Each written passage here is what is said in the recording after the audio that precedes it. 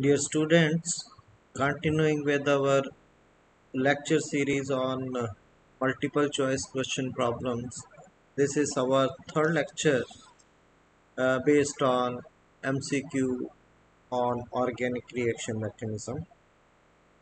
And as you have seen in the previous two lectures, here also we will have five problems, and we will try to find out that what is the product out of the four choices which have been given for each reaction. And then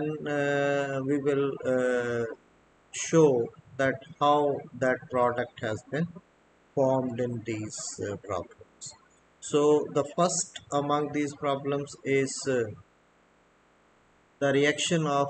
N-benzoyl hydrogens in presence of lead tetracetate, that what kind of product is formed. Here we are using O18 in case of benzoyl, and during the reaction this O18 oxygen goes to which part of the molecule it needs to be understood through the product formation under these conditions. So out of these four choices, what will be the product and where this O18 will go in the product? Then second question is in case of 1,4-oxathiene carboxamides, when these carboxamides they are reacted under acidic conditions at 80 degrees centigrade. That means when these types of carboxamides they are refluxed in acetonitrile in presence of HCl, what is the product formed out of these four reactions, whether we get cyanides or carboxylic acids or ketones as the product. This is to be seen that how out of these four one product is formed and by which mechanism that product is formed. Then third is in these types of organic nitro compounds, when they are reacted with NaNO2 in acetic acid followed by reaction with 10% HCl under acidic conditions, the product is formed in 95% amount, and out of these four, which product is formed and by which mechanism this product formation takes place. Then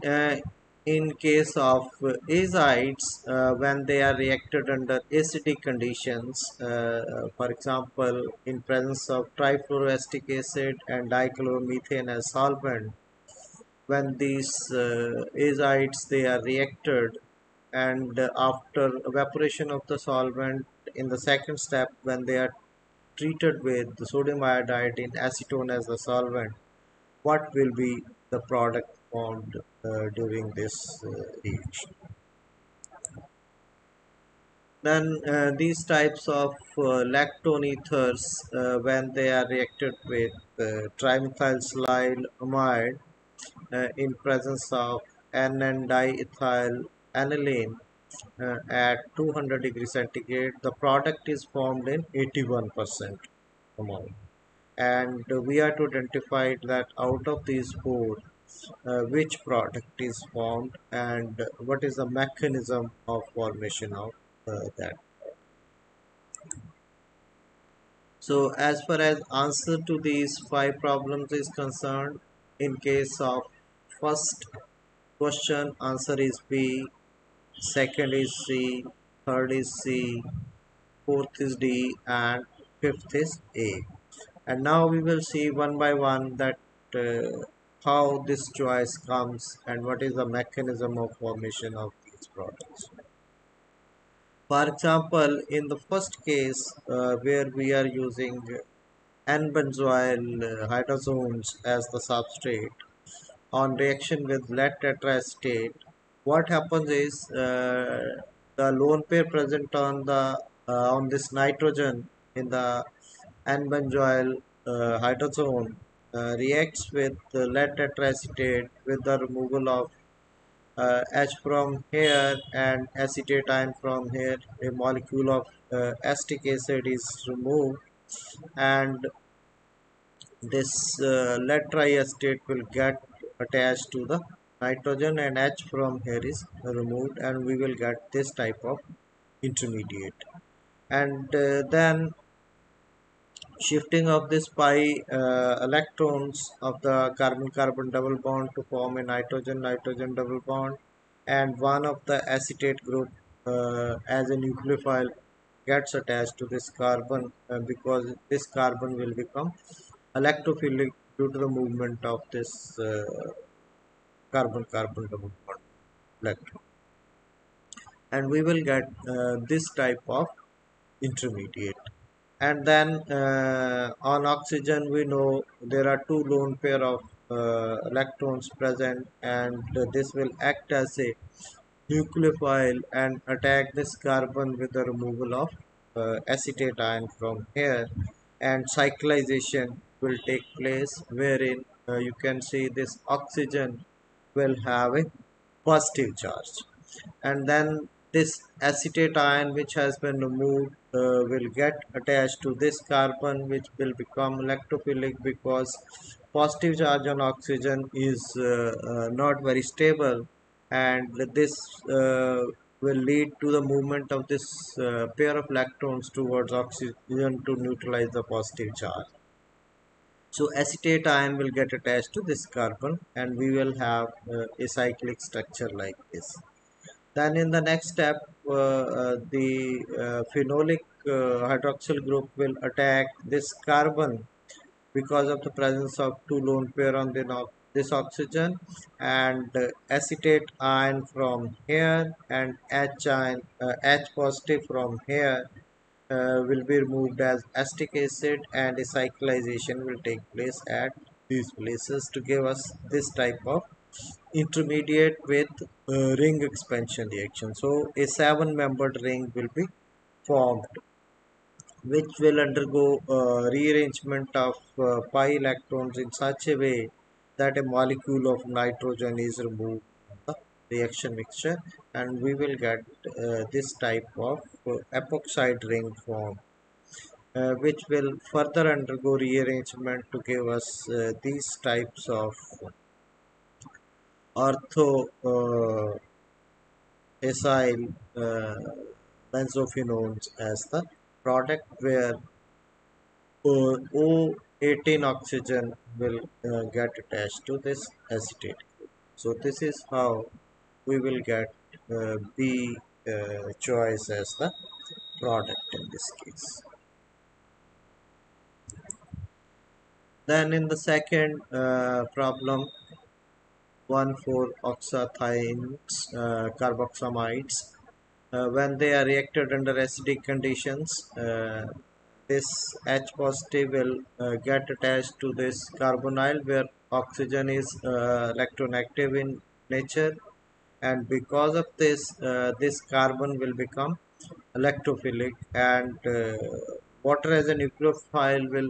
attack this carbon, and movement of electron will lead to the formation of this type of intermediate, where this oxygen is having positive charge. H positive will be shifted from this place to this oxygen to this oxygen. There is a equilibrium between these two structures, and then the breaking of this carbon carbon bond to neutralize the positive charge. So movement of electrons will take place like this with the breaking of this bond. So we will have this type of uh, intermediate structure, which will undergo double ketonization at this place, and we will get diketone intermediate formed like this, and this will lose proton from here, which will be shifted from here to the one of the keto groups at this place, and then rotation of this carbon sulfur bond will take place, and this nitrogen will undergo cyclization to give us these types of intermediates, and here again shifting of the proton will take place, and we will get these types of intermediate thiazine derivatives where the halogen will remove this hydrogen with the neutralization of uh, this carbon-carbon double bond by removal of water molecule from there. So HCl from here and water from here will be removed, and we will get 1,4-thiazine 3-ones as the product in this reaction, which is our choice C. Then in the third problem, the alkyl nitro or organic nitro compounds, because of the presence of this nitro group, these alpha hydrogens, they are very acidic and they can undergo 1,3 hydrogen shift like this. So this will be there will be an equilibrium between these two structures because of the presence of positively charged nitrogen. This hydrogen can shift from this carbon to this oxygen, and we can have this type of structure. And this will react with nitronium ion, which is formed from the NaNO2 like this, and this nitronium ion will react with the nitro compound to give us these types of nitroso derivatives. And these nitroso intermediates, then again this proton present at the alpha carbon is an acidic proton because of the presence of this positively charged nitrogen, and this will shift from this carbon to this oxygen, and these types of oxime intermediates they are formed. Then this will lose proton from here to give us these types of intermediates, and these intermediates with the loss of this nitrite ion will give us these carbon nitrogen triple bonded intermediates, and then reorientation of this group remove will again give us these types of oxime derivatives, and these will undergo hydrolysis to give us carboxylic acids as the product. So this is how the nitro compounds they are converted into carboxylic acids, and choice is C in this case. Then fourth is the reaction of azides. Basically, this reaction is an intramolecular Schmidt reaction. So here, because of the presence of two methoxy groups, as we know, there are two lone pairs present on this oxygen. So the acidic conditions will undergo interaction between this methoxy group and the acid proton, and we will have this type of intermediate formed, and this intermediate will lead to the removal of one molecule of methanol from the molecule, and we will get this type of intermediate, azide intermediate, where this oxygen is having positive charge, which is not a very stable situation because oxygen being an electronegative element, the positive charge is not stable. So that is why this negatively charged nitrogen attacks this carbon, which is electropositive, because of the presence of positive charge on this oxygen. This pi bonded electrons they will be attracted towards oxygen, and cyclization will lead to the formation of a new six-membered ring like this, and then movement of these pi electrons lead to the removal of one molecule of nitrogen from this place, and we will get a ring expansion reaction. Six-membered ring will be converted into a seven-membered ring, and this six-membered ring will be converted into a five-membered ring. and then this pair of electrons will lead to the reorientation, and we will get these types of cyclic amides as the product, which is our choice D. And this is an example of intramolecular Schmidt reaction. Then these types of allyl ethers having a ester group, that is lactone group, in a cyclic manner present in the substrate. They will undergo first 3,3 sigmatropic rearrangement, that is Claisian rearrangement will take place in the first step at the ortho position, and we will have these types of intermediates they are formed, and these will undergo enolization to give us these types of cyclic structures. Then this will undergo rotation, carbon-carbon single bond rotation, and this carbon-carbon terminal bond will interact with the para position of this benzene ring, and we will get this type of carbonyl form, vinylic carbonyl, which will abstract proton from the acid formed by uh, addition of proton to the base in the first step, and we will get these types of structures which will undergo proton shift from here to complete the aromatization of the molecule to give us these types of products through abnormal Claisian rearrangement, which is our choice A in this compound.